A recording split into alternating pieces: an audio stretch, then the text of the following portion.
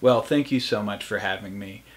First of all, I want to say that my heart goes out to anyone who has ever been drained of blood to death. I just truly cannot imagine how that feels. I do want to say that I provide a service. You know, people come to my castle of their own accord. They have that choice. I think that choice is important because when they come in, they receive room and board. They get a succulently roasted chicken and candlesticks that will guide them to their eternal resting, to their resting places.